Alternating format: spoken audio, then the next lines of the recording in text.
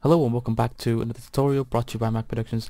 I'm Mohammed, and today I'm going to be showing you on how to set a transparency for your shape within Microsoft Word. It's a very simple tutorial and it can be very useful for demonstration purposes within your Word document.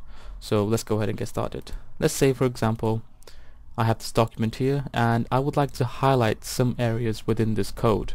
Unfortunately, this is a picture. So how we can do this is, first of all, insert a shape. And I'm going to go ahead and insert this one, and we're going to highlight this area. Now we see this is no use as it covers the entire area. We could also set the fill to none, but then again would like it to be highlighted. So let's just set the shape outline to no outline and set the color to this.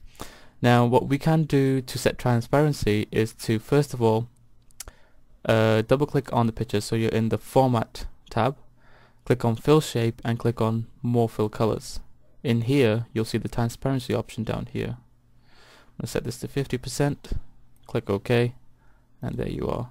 Now you can also do the same thing by copy and pasting and highlighting different areas of the code,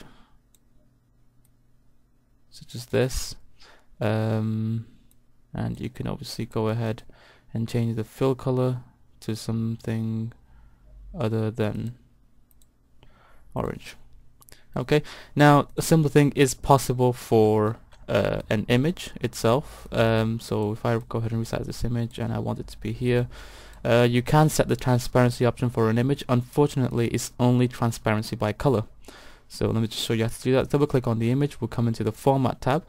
In here, click on color and set transparency color. When you click on that, you'll be able to set the transparency, as you can see, for the image, and that color that you have selected gets transparent.